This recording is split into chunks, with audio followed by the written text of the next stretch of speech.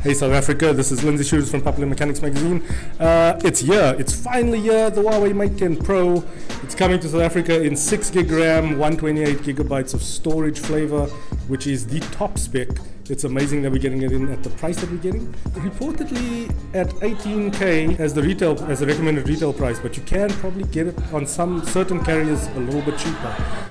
So the full view display, as Huawei is calling it, comes in at a 2:1 or 18:9 ratio, and that's an OLED display, and it's clocking in at 2160 by 1080p, so that's full HD. Yeah, obviously Kirin 970 in tow with all those AI capabilities. Porsche design clocks in at a cool 29,000. But certain retailers will be getting specials on that. Yeah, look out for it. It's great. So tell me, what does AI mean for Huawei? That's a great question. I think with so much of hype in the industry right now around AI, I mean, the entire tech world is fixated on it. That AI is being used very loosely. You know, everybody claims to have some form of AI. And when Huawei announced this new chipset and we started talking about AI, the entire world thought we were launching a new virtual assistant or some kind of specific function related to AI. And it's completely different.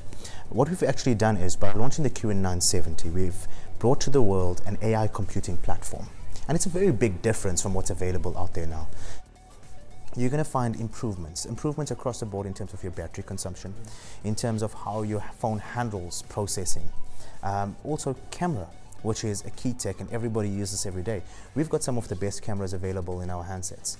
But for it to become truly beneficial to a consumer, they need to be able to pick up the phone, snap, and get the best images. In a few months' time, with the development of an app and code, you could potentially walk into a restaurant, snap a picture, or point your camera to your meal and know how much of calories or how much of sugar content is in that meal. And this is the kind of technologies we want to be able to introduce. And we are saying that this range of smartphones are the first in the world to be able to do that.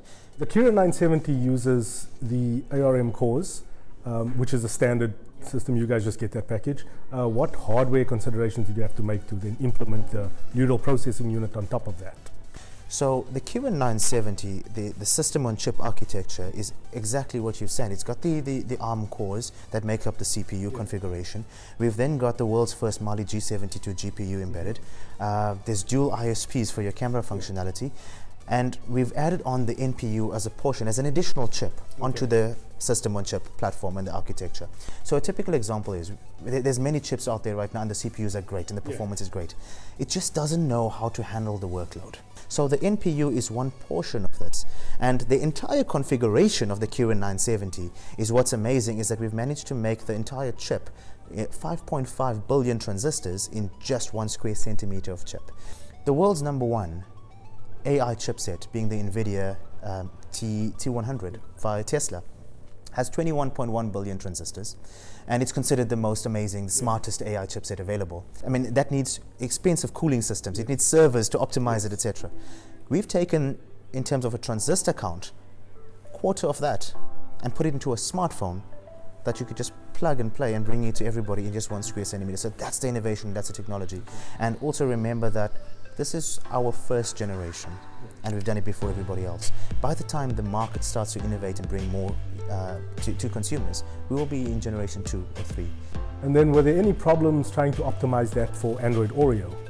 I wouldn't say it was a problem. I think it was more of a challenge in terms of timing.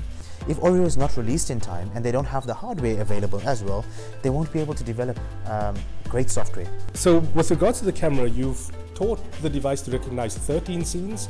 Will any consumers coming to maybe pricecheck.co.za be able to teach the camera any more things? So it would recognize those scenes, but for you to actually translate that information into something you could use, you would still need software for that. So we have trained it using 100 million images to be able to understand those 13 scenes without making any error, and it works great. But Google's Tensor platform, so right now you could go and download a beta version on the Play Store. It's called TensorFlow Machine Learning, and you point your device at any object and it'll tell you, absolutely, even a banana, which we haven't trained it to do, it will be able to tell you it's a banana or a donut, or a person for that matter, or a computer. Then will you be incorporating it in some of your older products like the P10 Plus? Are there any challenges around that? I think the older devices will not have that capability purely because if you don't have the chipset, that's where the problem is. So will the P10 be able to do that? Absolutely, but it might take you that 1 hour. Yeah. It's one thing to have a language translator and you wait for a response, or have completely offline and snap a picture and get instant results. Because the processing power is that intense. I mean, you travel on a business trip, no need for even a data connection or even putting a SIM card. Yeah. It can do all of this offline, but much faster than anything else, and I think that's what's most important. All our Huawei Mate 10 Pro coverage is brought to you by PriceCheck, the preferred retail specialist where you can find all the great deals.